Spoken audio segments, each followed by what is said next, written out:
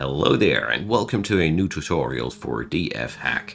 In this one I will be covering how to create blueprints and how to use them via these tools up there.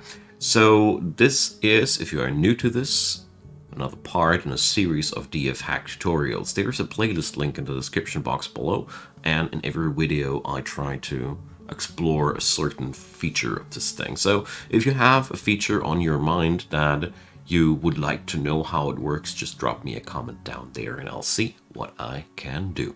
So today we're going to work with the QUICKFORT thing here. So the QUICKFORT function is basically a blueprint library and access to that. But since we need a blueprint before we can actually work with blueprints, here we're going to record one first. So you get into the GUI launcher thing, and over there you got a blueprint tool. So if you start typing in blueprint here, you get that GUI blueprint readout. That's what you need. Click it and hit enter. So now you have the graphical user interface for the blueprint recording. So basically we can record anything, literally anything. So here, this is first off how we will name it. So let's call it 3 bedrooms, 3 on 2. And let's call it like that.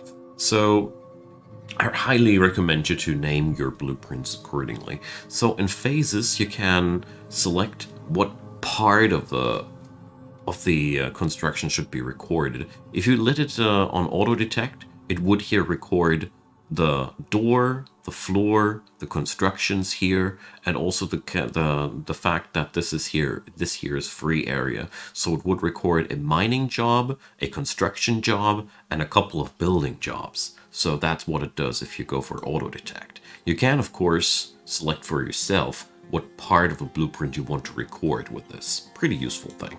So here we can now select if we want to capture the smoothing and the engraving, and here's a little bit of a formatting thing.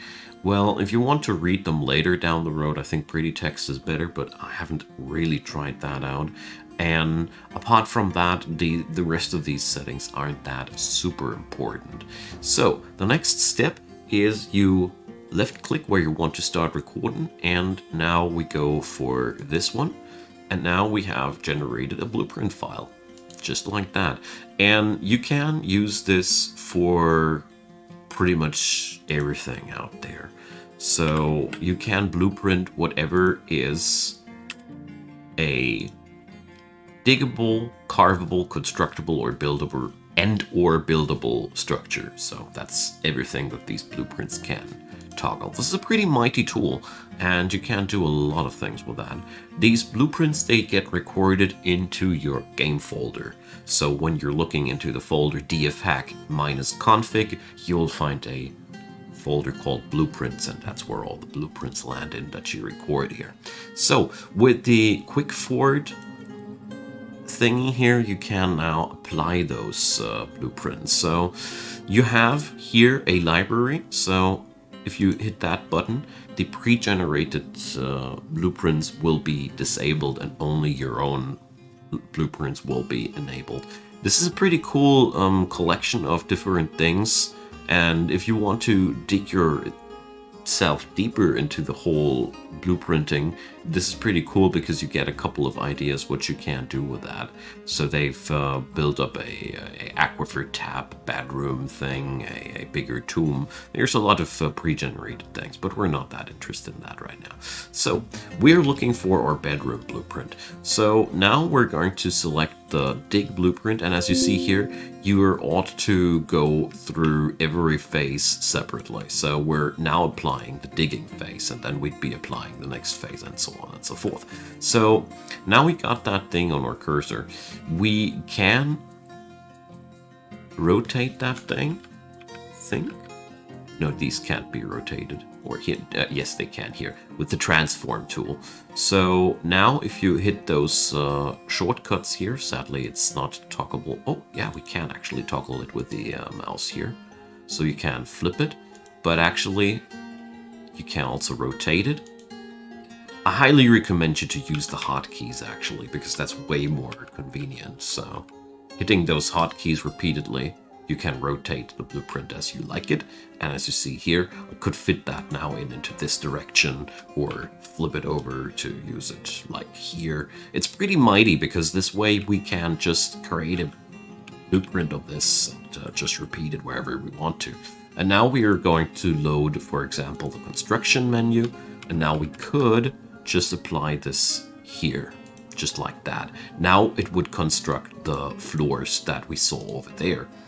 And just like that, you can use these blueprints. And if we select the building part, it would go for the furniture. Doors are a little bit odd. For some weird reason, they are only placeable on... Oh yeah, of course. No, it ain't odd at all. They are not placeable right now because the original blueprint has smoothed tiles there, so that's why it's not placeable. The tile, the red ones here are not smoothed yet. That's why it won't place the doors. It's a little bit finicky, but in all honesty, placing down a couple of doors here manually, who would actually care about that? So that's in a nutshell how you use this tool. Of course, this is, well, let's say, it's just scraping the tip of the iceberg. There's a lot of more things that you can do with it. You can actually record huge blueprints with that. You could go a lot further than I did here. And I think the more you work with this one, the more you'll get out of it. But even in the basics, like we use it here, just with the basic GUI here, and the QUICKFORT as we use it, like I have explained here, you can already get yourself a lot of work off of your hands. Because basically I could record one of these clusters and repeat it endlessly. And I could also record this entire thing here, you know. Nothing would stop me from going like... recording this entire cluster here.